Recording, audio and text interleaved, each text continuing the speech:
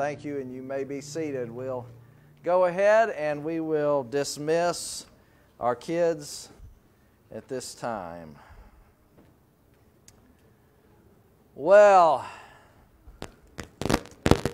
I'm already hearing the snap, crackle, and pop, so I'm going to try. I may have to change microphones if it keeps up. So, we are in Acts chapter 15 this morning. Acts chapter 15, we are back on schedule. The Holy Spirit interrupted us a couple of weeks, or at least last week, and took us out of sequence in this study in Acts.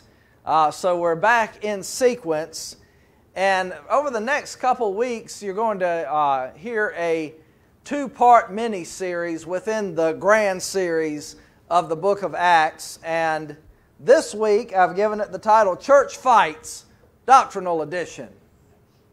Church Fights, Doctrinal Edition.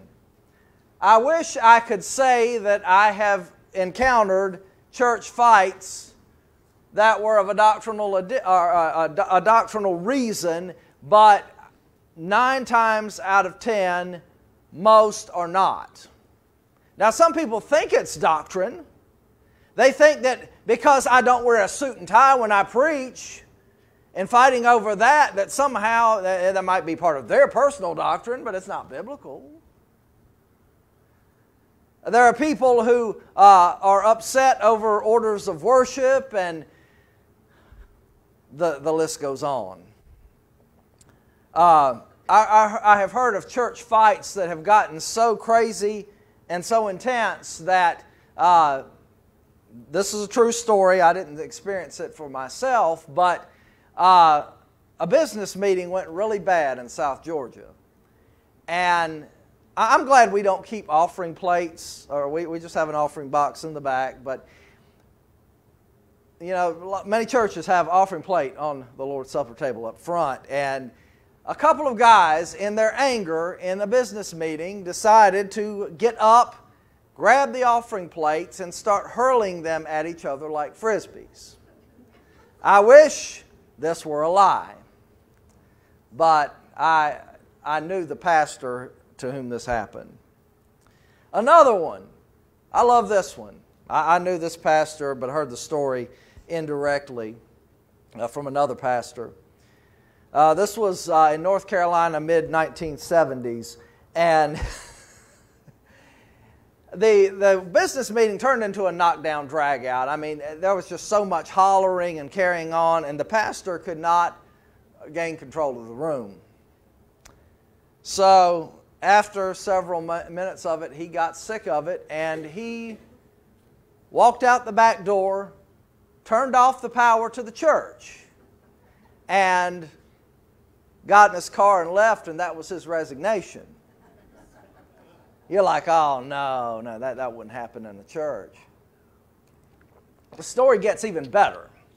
Well, he went and evangelized for about a year, and then there was a group from that church that said, brother, we want you to start a church.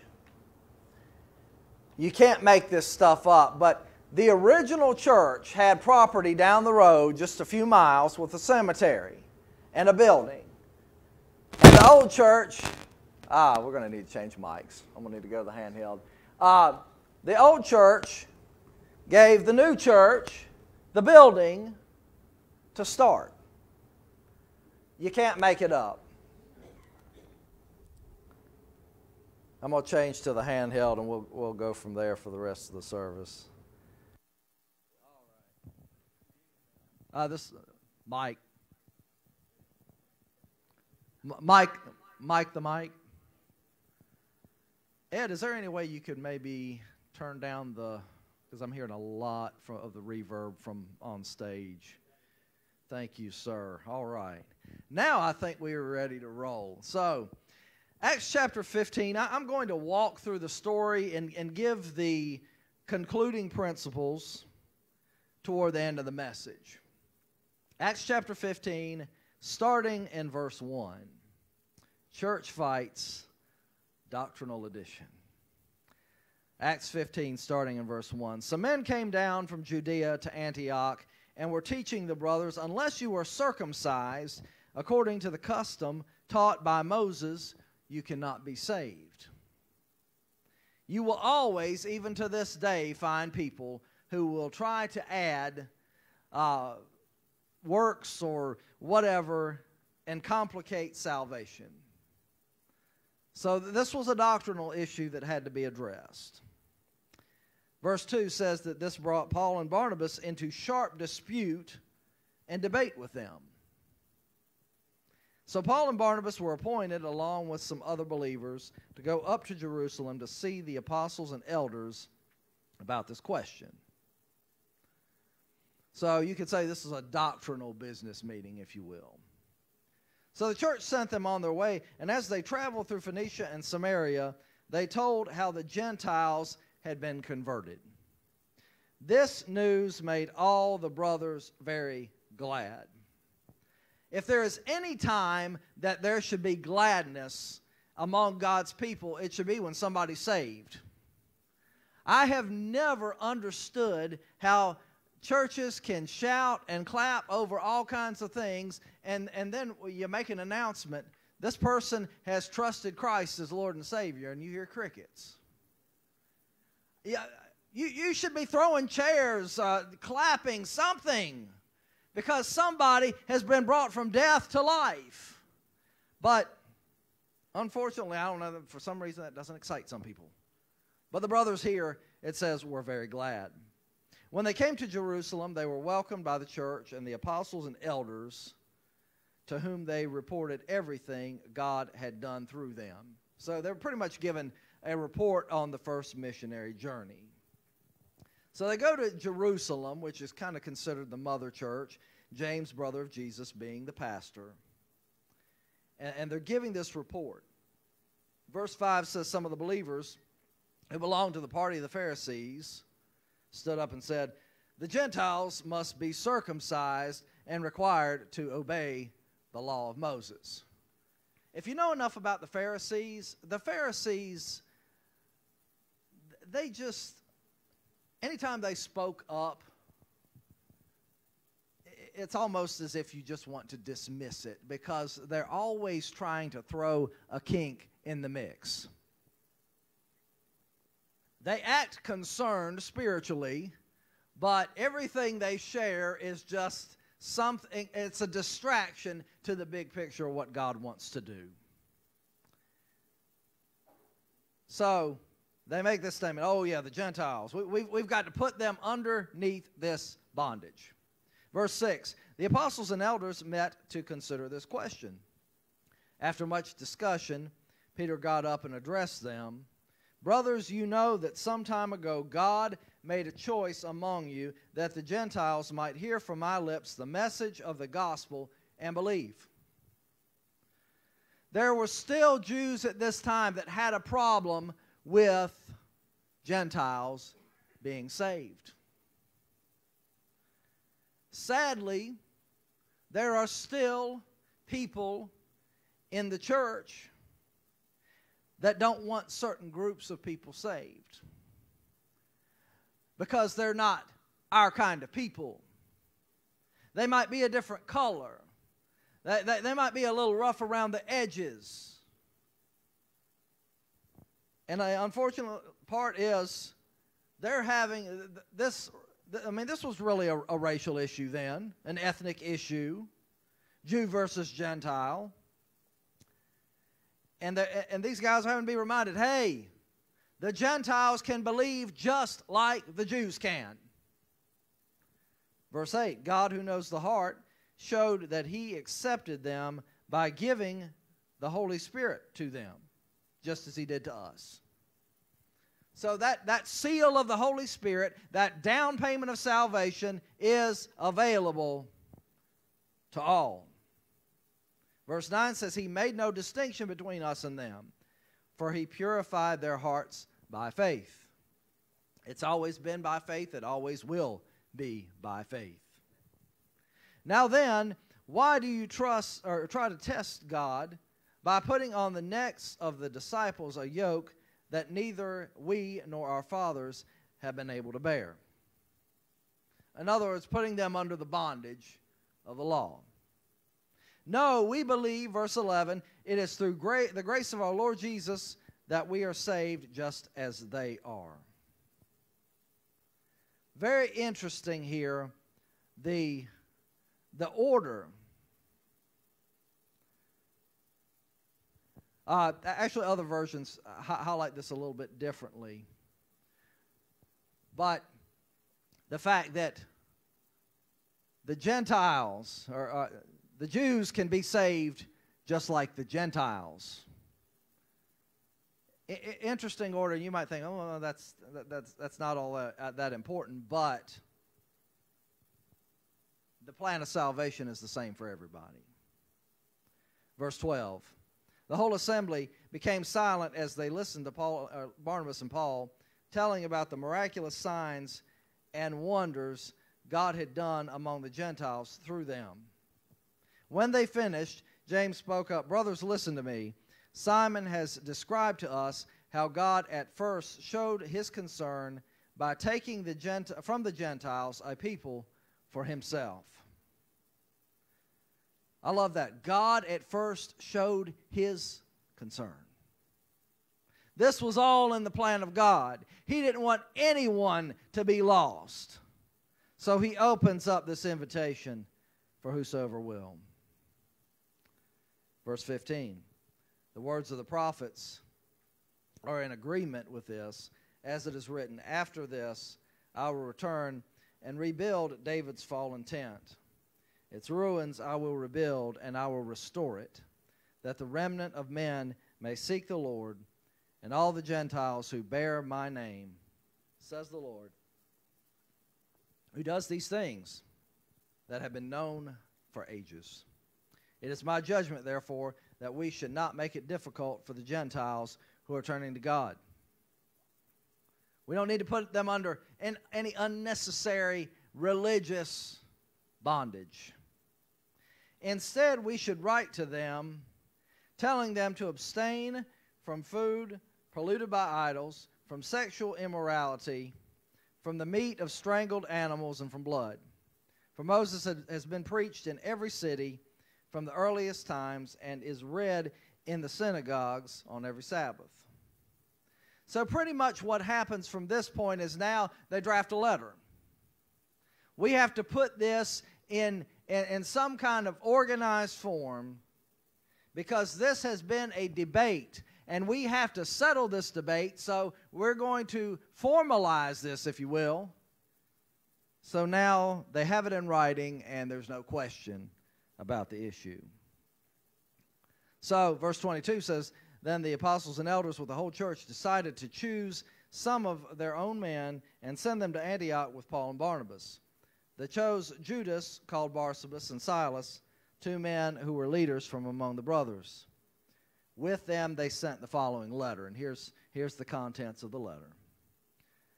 "The apostles and elders, your brothers, to the Gentiles, or to Gentile believers in Antioch, Syria, and Cilicia, greetings. We have heard that some went out from us without our authorization and disturbed you, troubling your minds by what they said. So we all agreed to choose some men and send them to you with our dear friends, Barnabas and Paul, men who have risked their lives for the name of our Lord Jesus Christ. Therefore we are sending Judas and Silas to confirm by word of mouth what we are writing. It seemed good to the Holy Spirit and to us not to burden you with anything beyond the following requirements." And I want you to notice this very thing in verse 29 was the very same thing that was said in verse 20. This letter is just a summary of everything that we've covered thus far. And for some, you might be scratching your heads on this. Hopefully, I'll address the issue well enough in just a moment. But verse 29 says, "You are to abstain from food sacrificed to idols, from blood, from the meat of strangled animals, and from sexual immorality. You will do well to avoid these things. Farewell." So the men were sent off and went down to Antioch, where they gathered the church together and delivered the letter. The people read it and were glad for its encouraging message. Judas and Silas, who themselves were prophets, said much to encourage and strengthen the brothers. After spending some time there were sent off by the brothers with the blessing of peace to return to those who had sent them. But Paul and Barnabas remained in Antioch, where they and many others taught and preached the word of the Lord. You might be saying, okay, Matthew, you have just read 35 verses. What on earth does this have to do with me? It's a story. And maybe for some of you, you might think, oh, well, it's not a very fascinating story. I like stories that are a little more colorful, or whatever you might be thinking at the moment. So let me just summarize 3 main points. Number 1, salvation is by grace through faith plus nothing. Now you might say, Matthew, we're all saved people here. We have heard this stuff all of our lives. This is very elementary. Why even go there again? Well, the reality is that there are some people who have been sitting in churches for decades. Al and I were talking about this yesterday. People who many times carry the checkbook and carry the church power and are lost as they can be. And I'm not going to take the chance and say, okay, well, I'm going to preach the gospel on my first Sunday as your pastor, and then after that, I'm not going to ever preach it again. I am not going to take that risk with anybody's eternity. There are people who watch by Facebook, and I don't want to take that risk either, because maybe somebody just might be tuning into the message and need to hear that they're sinners in need of a Savior. They need to hear that Christ paid the price for their sin and they can trust Him. Go back to verse 7 of chapter 15 if you would. 15 verse 7. After much discussion, Peter got up and addressed them. Brothers, you know that some time ago God made a choice among you that the Gentiles might hear from my lips the message of the gospel and believe. To my knowledge, we're Gentiles in this room. Those that I'm familiar with watch us by Facebook are Gentile people, non-Jewish people. And God has extended that invitation, as I said, to whosoever will. Ephesians 2, 8, and 9, these are verses we know well. For by grace are you saved through faith, and that not of yourselves. It is the gift of God, not of works, lest any man should boast. There's nothing we can do to earn it. Nothing we can do to earn it. You might say, well, Matthew, I've given X amount of dollars to the church. You might say, Matthew, I have given X amount of years of service to the church.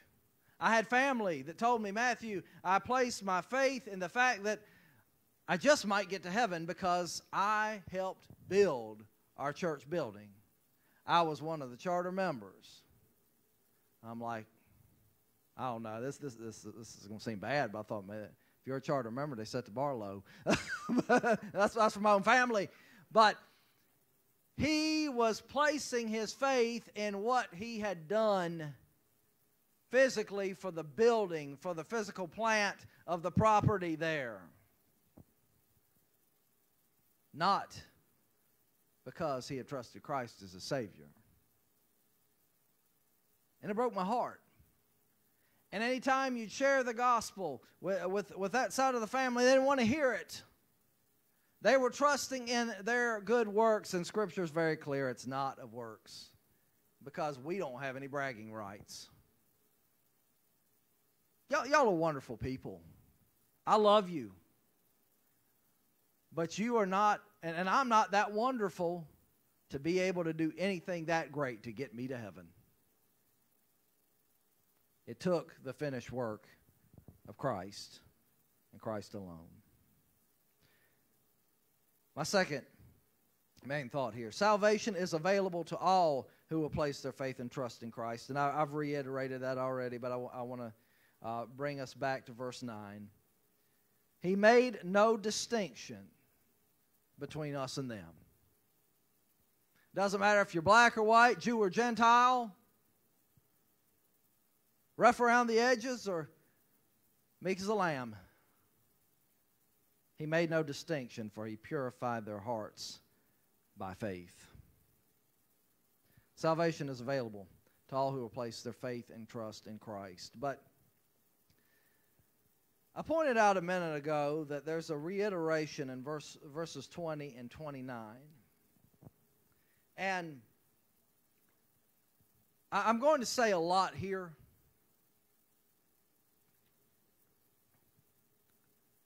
Obedience is not necessary to achieve salvation. I want to be very clear on that, because there are some people that misconstrue what I say sometimes. It is not necessary to achieve salvation. It's also not necessary to maintain salvation. I know some people that think, okay, faith and trust in Christ is the entry point for me, but I need to have a maintenance plan. I need to do certain things to keep my salvation. But I am a firm believer in the security of the believer, that we cannot be plucked out of the Father's hand, and that He is the one. We are kept by the power of God unto salvation. We are kept by Him. We cannot do the keeping. We come through Christ. He keeps us, thank God. I have dealt with so many people, especially when I was a hospice chaplain, and they would ask me, well, Matthew, and some of them, they give me this testimony, well, I was saved on this day, and then I lost it on this day, and then I was saved and lost about 25 times this day. And I'm thinking, you wearing me out just telling me your testimony. And I'm thinking it's not even biblical. And it's hard for people to understand, because it just doesn't seem fair. And the fact that they don't have any control over it. Some people want control over it. They want to be able to, and I don't know why. I've had people argue with me about it. They can't comprehend that Jesus has washed their sins clean, and it's a hard thing for them to grasp. So they think, oh, Matthew, you're being a little too permissive. But we don't need obedience to maintain salvation. But it's interesting in this letter that there are some things that the Jerusalem Council recommends that they do. Not to achieve salvation, remember that, not to maintain salvation, but there are just some things that are just good common practice. Some people want to say, well, I'm saved, so I don't have to do anything to obey. I'm just going to sit back and enjoy my luxury liner to glory. Hallelujah. And they think, oh, yeah, I'm going to live like the devil because I'm saved. Obedience flows from a heart that loves God. Jesus said, you love me, you keep my commandments. Some people want to say, well, they want to dismiss certain things that Jesus said. But here's my thing. If Jesus said it, we need to follow it. Isn't He our Lord and our Savior? The King of glory? The Son of God? If He said it, we should follow Him. Look at verse 20 if you would. Instead, we should write to them, telling them to abstain from food polluted by idols, from sexual immorality, from the meat of strangled animals, and from blood. Verse 29. You are to abstain from food sacrificed to idols, from blood, from the meat of strangled animals, and from sexual immorality. you will do well to avoid these things. Some people would be quick to say, well, oh, Matthew, you're adding works. No, I'm not. I was very clear. It's not necessary to achieve. It's not necessary to maintain. But they are very clear here. Abstain from food polluted by idols. We say, well, I'm not the one that polluted them by idols, so I can just eat all I want, right? Think about this. If that is going to be a stumbling block to somebody else, do you want to be a stumbling block? I hope your answer is no. Because if it's not, you and I need to have a prayer time. We should not want to trip up other people in the faith. And there are certain things that are a hindrance. If I know you're struggling with alcohol addiction, I'm not going to bring a six-pack over. I mean, I don't drink anyway, but I'm not going to bring a six-pack over. I'm not going to bring you a pint of Jack. I'm not going to bring you Jim Beam. I'm not going to do it. Why? Because I don't want you to stumble. I love you as a brother in Christ. I don't want to put that temptation in front of you. That is the kind of love we should have for one another. And the idea here is, you know, the Jews, they had been through in this system. They had been entrenched in this system for so long.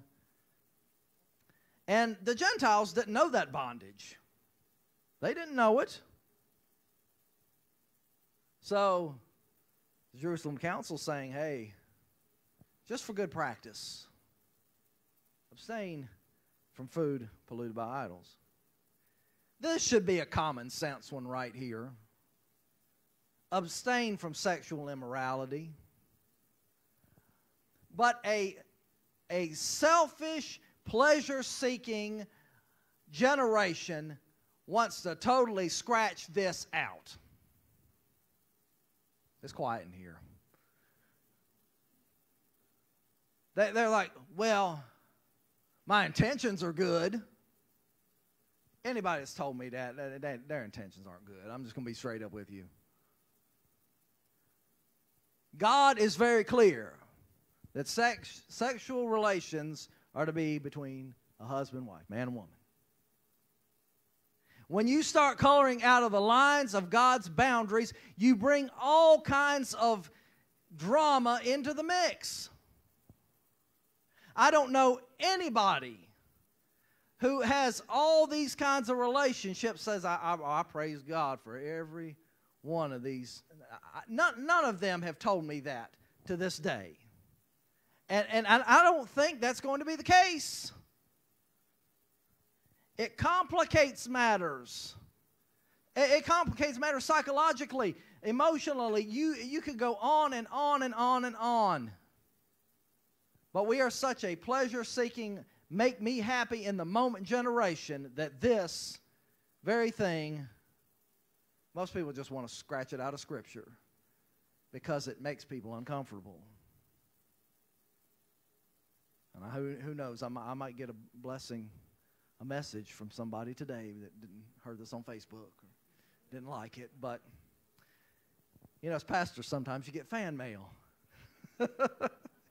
Anyway, let me get back to the text. But then it says to abstain from the meat of strangled animals and from blood. And then that's just going back to just being good practice because of, you know, the whole Jew-Gentile.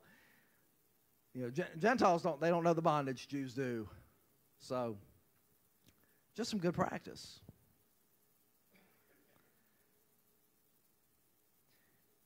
You know, I already mentioned about, you know, following, you know, the things that Jesus shares. You know, a lot of people get hung up on, well, you know, some people just want to scratch out the Old Testament altogether and say, oh, I don't need to obey that. Well, here's a good idea if these are things that God wants you to do now. Number one, if Jesus repeated it. And number two, if you find it in Paul's writings, Peter's writings, and the epistles. if these things are repeated, that might be a pretty good idea that God wants you to follow through on those things.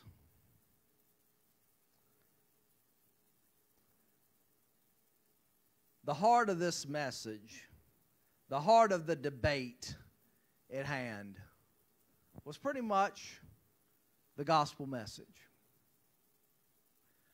People fight about a lot of things, and I'm not one that likes to get involved in all these fights.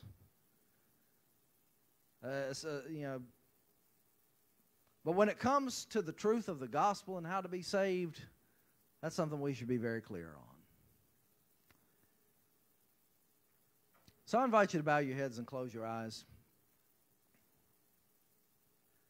Like I said, as far as I know, most people in this room today, you know Christ is your Savior. At least as far as I know, that's the case.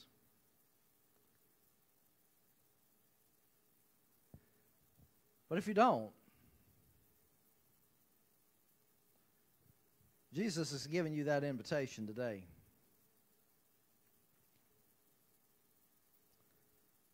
You need to know, first of all, that all have sinned and fall short of the glory of God. The wages of sin is death, but the gift of God is eternal life through Jesus Christ, our Lord. But God demonstrated His love toward us in that while we were yet sinners, Christ died for us.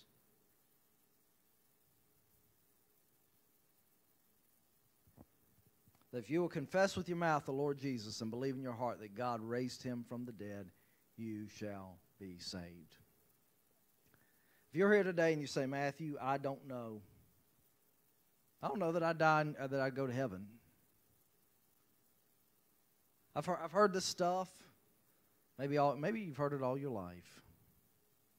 But today, you need to make that decision. Today I choose to follow Christ. Maybe you need to pray a prayer, something to this effect. God, I know I'm a sinner. I was born with this sin condition, and I've acted upon it quite a bit in my life. But I hear that Jesus died on the cross, paid the price for my sin. I hear that He rose again. And today, I trust Him as my Savior. I receive His free gift of salvation. Maybe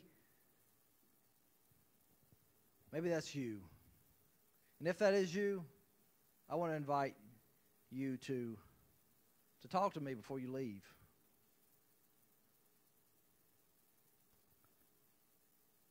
To say, Matthew, today I trusted Christ. Because I want to help you in that relationship to grow, to become the person that God wants you to be. His Holy Spirit, the moment of salvation, comes into your life. And He'll mold you and shape you. The church is called to come alongside and give you the tools you need.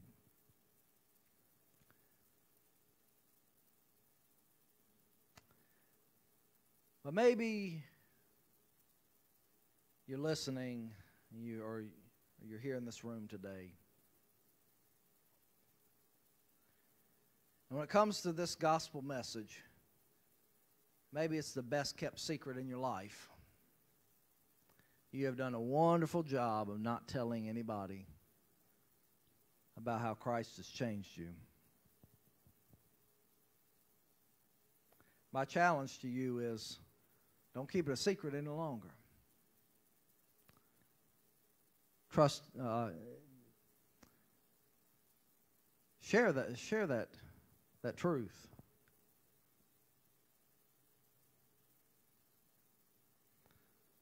Anybody say, Matthew, there's somebody on my heart today needs to be saved? Anybody, just by uplifted hand, say, help, would you join me in praying with me about those people? God bless you. How are they going to know? Romans 10 says, how they know unless they have a preacher. Now, I'm not talking about an ordained pastor. You just might be that preacher to share the good news of Christ. Father, I pray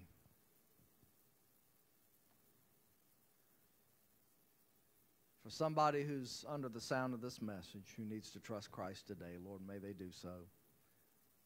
For somebody who has trusted Christ today, may they not leave without sharing this good news.